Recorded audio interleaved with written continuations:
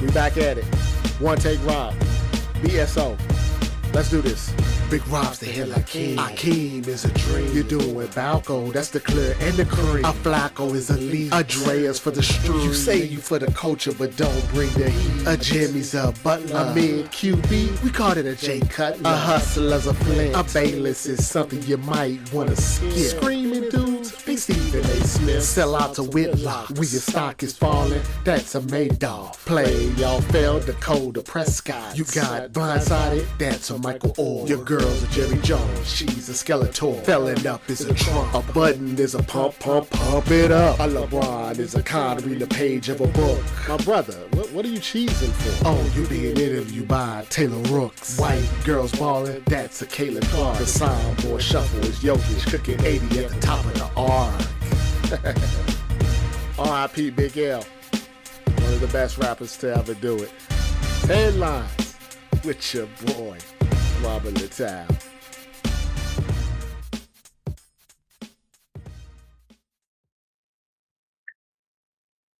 Shaunie O'Neal has gone viral.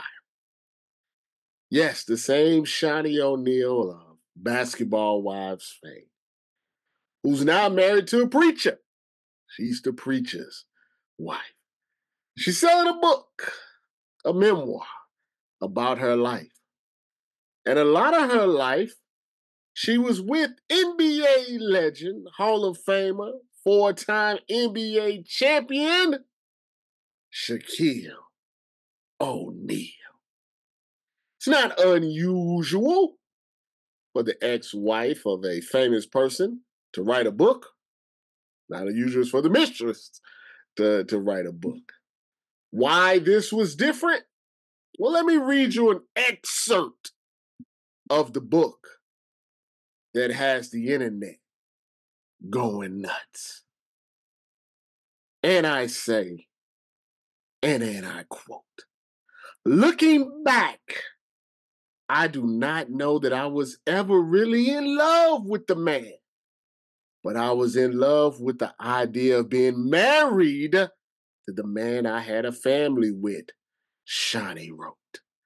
"I was in love with the idea of building a life together. He was a world-famous 30-something multi-millionaire with thousands of women throwing themselves at him, and people in general just begging to be in his presence, while also being a husband and a father at the same damn time. How could anyone possibly know how to do that?" Shaunie wrote. That's gotten a lot of people up in arms. Shaunie admitting that she was never really in love with Shaq. She was in love with the idea of Shaq and the idea of the NBA lifestyle and the idea of raising a family when you are married to a multi-millionaire, but not the man himself. And a lot of people have been asking me, Rob, they say, "Rob, what exactly is love? And should we even be surprised by this? And does this happen more often than we think?" Well, I believe that ecstasy from Houdini described love the best. The words love and like both have four letters, but they're two different things altogether. Cause I've liked many ladies in my day, but just like the wind, they've all blown away. See, to love someone, it's an atmosphere that you both still share when one's not there. There's no real way it can be explained. I guess it's the way I smile when I hear your name. It's the little things you do that mean so much. It's the care that you put into every touch. It's the way I trust you and you trust me. I guess some of us are so lucky. One love. You're happy just to have just one love. One love, one love. You're happy just to have just one. That's banger. Banger song right there. Words love and life will have four letters, but they're two different things altogether, because I like many ladies in my day, but just like the wind and y'all blown away. See, the love song is the atmosphere that one still shares when the one's not there. Yeah, that's love. That's love in a nutshell. Just a feeling that you get.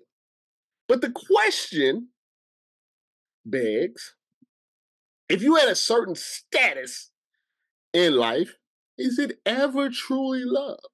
Have you noticed that actors and actresses always seem to get together? Maybe because they understand each other. They're on the same level. So maybe that you can have love when you're on the same level as someone. But Shaq, I don't think it works that way. It probably doesn't work that way with a lot of multi-millionaires. If Shaq just worked at IBM and he ran into Shaunie O'Neal back in the day, would they have gotten married? Probably not. Do you believe that a lot of these marriages and relationships that you see with high profile athletes, rappers, entertainers, is there really love? Or is it just the love for the lifestyle? I think it depends. For example, let's take Brittany Mahomes, right? Brittany Mahomes has been with Patrick since he was a sophomore in high school. And if you look at Patrick when he was a sophomore in high school, I can guarantee you that absolutely nobody but Patrick and his family thought he would turn into the Patrick Mahomes of today. Not even Brittany thought that. So can you say that Brittany's love for Patrick was real, considering she had no idea what he would become 10 years later? Or do you think at some point, if Brittany didn't see that Patrick was going to become what he was going to become, that would have just been a high school crush and she would have moved on with some lawyer in North Carolina? Things that make you go, I believe individuals know. Actually, I know individuals know. You know when you're with somebody how you feel about it. You can't lie to yourself. The mirror doesn't lie. You know if it's real or if it's something else. Jillianis does not love Deshaun Watson. That's very clear. That's very clear. If Deshaun Watson worked at Apple, she wouldn't be with him. It's just clear. You can just see it. Sometimes you can just see it. Maybe it looks nice and everything. It's just not true. Sometimes you can just tell. Others, you never know. Maybe they do. Maybe Travis Kelce and Taylor Swift do love each other. Hard to tell. Would Travis Kelce have been interested if she wasn't Taylor Swift? Taylor Swift had been interested if he wasn't Travis Kelce. If he was the third string tight end instead of the Super Bowl winning tight end, would she have answered the DMs? Who knows?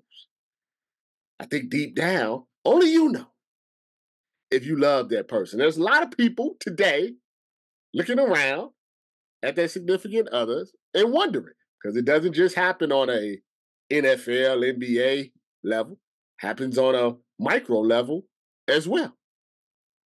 Why are you with the person that you're with? I've known a lot of people that dislike the person that they with. It's a very interesting thing to watch. Someone that truly despises the person that they're with. But maybe there's other reasons that they're with them. They're attractive. They got money. They got a car. It could be a lot of different variations and factors that go in. With that being said, I believe in love. And I do believe there's somebody out there for everybody. My advice would be listen to what's here. It'll tell you the truth. Unfortunately, you can really never know what the other person is feeling, but you can only go by what you want. You know if it's true. You know if it's real. You know your motivations for why you're with somebody. If you want to be happy long term, make sure those motivations are true. If you want to be happy short term when you go to Vegas, then hey, more power to you. Hey, look, somebody got to pay for that suite. I understand. I totally understand. Young brothers, Please wrap up. Condoms, I think, are still $8. I know it's inflation and all. Can't be more than 12. You don't want to be in a situation like Christian Wood. Knocked up Yasmin Lopez, who already has a baby with Trayvon Diggs, has a baby with somebody else. Carmelo is sending her flowers. She's on the Diddy yacht. She's scratching up your car. She's getting arrested for climbing over fences. She's dropping off your kid to who knows who. You go to court to try to knock out a custody agreement. She doesn't show up because it's a hot girl summer. She doesn't care that she only gets 3 hours a month or a week in visitation, supervised visitation for a kid. Wrap it up. Condoms, $15 at the max. Much better than 18 years of heartache. The one thing that James Harden doesn't have to worry about, no babies. James Harden lived his life at the strip club 10 years straight, no babies. Now, at some point, James Harden can go find a secretary that's working at Boeing. Well, maybe not Boeing, because they kill people just for snitching. But you get what I'm trying to say. You find him the secretary at the church. They can go get married and have a bunch of big babies. And he don't got to worry about nobody else. Find somebody that loves him for him. Find somebody that loves foul baiting and over dribbling. Because he did it right. $15. You would think by now you guys would have figured that out. To those of you who are really in love, salute. Shaunie could have kept that out the book.